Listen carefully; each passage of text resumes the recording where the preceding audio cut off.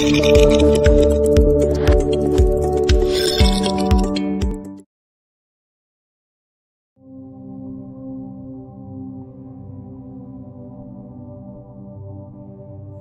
pemimpin yang hebat, sesudah Anda sebagai seorang coach melakukan proses opening dengan baik, maka kita akan berlanjut di sebuah tahapan etape berikutnya. Tahapan yang kedua, yaitu clarify, memperjelas kondisi dan situasi. Apa saja yang harus kita clarify? Apa saja yang harus kita perjelas? Melakukan proses penjelasan adalah proses untuk mendapatkan yang pertama, gap atau kondisi atau sebuah masalah. Untuk mendapatkan gap, kondisi atau masalah, Anda harus memetakan kondisi yang saat ini dan kondisi yang diinginkan.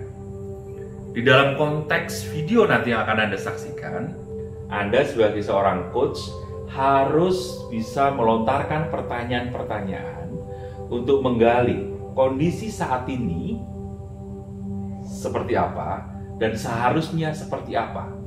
Itu yang dinamakan sebagai menemukan gap. Kemudian yang kedua, Anda harus menemukan data-data dan fakta.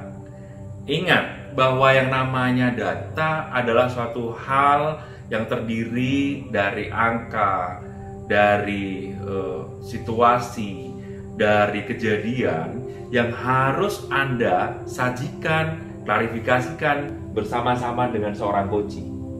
Tidak bisa kita mengklaim bahwa data yang kita miliki adalah data yang paling benar.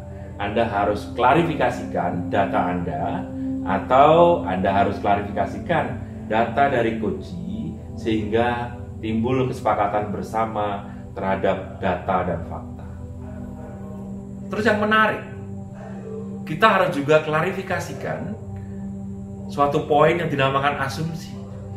Apa itu asumsi? Asumsi itu adalah sebuah perkiraan, sebuah hipotesa, sebuah praduga terhadap hal-hal yang belum tentu benar.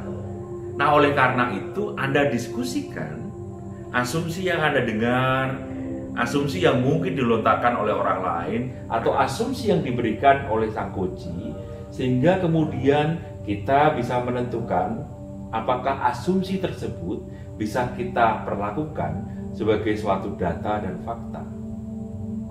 Kemudian yang tidak kalah penting, yang terakhir, poin yang keempat di dalam klarifikasi, Anda harus pastikan bagaimana feeling atau perasaan dari sang coach terhadap gap, terhadap kendala, terhadap masalah yang dia miliki. Tentu saja menjadi tidak lucu jika gap ditemukan, ternyata sang coach merasa it is fine. Tugas kita seorang coach adalah untuk meletakkan kesadaran kepada diri sang coach bahwa gap tadi adalah suatu hal yang akan diperbaiki oleh sang coach.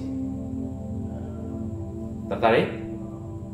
Kalau begitu, kita saksikan videonya sebagai berikut ini. Silakan.